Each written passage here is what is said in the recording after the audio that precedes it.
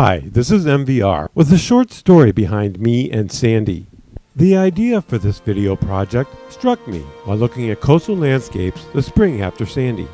Then, after finding there was no authoritative resource addressing storm impacts specific to seashore plants, I saw a serious need to address these impacts post-Sandy and took this project on with my own observations and full capability as a landscape architect directing me.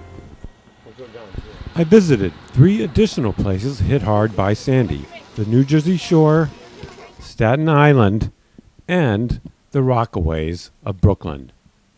Right away, in each place, I recognized that their built environments and landscape plants clearly distinguished one place from another. For underlying them as places are distinct combinations of local geology, urban history, and current land uses. I saw, even back then, individual and compelling plant impact stories behind the landscape of each place, each a different Sandy story, quite unexpected but fascinating in the study of places and truly valuable toward identifying landscape plants resilient to coastal storms for the Northeast.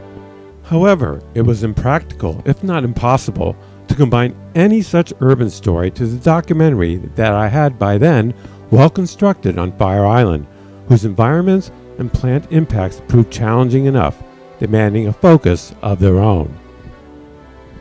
Beyond these stories are countless more that involve New York City and its metro area, central in Sandy impact. I hope for local resilience, more Sandy landscape stories get told by me and others.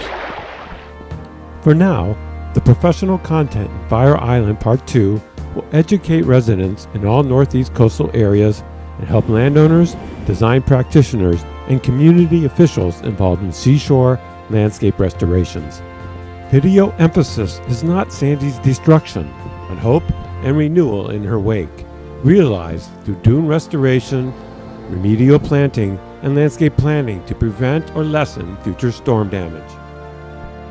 This is MVR, a voice for resilience.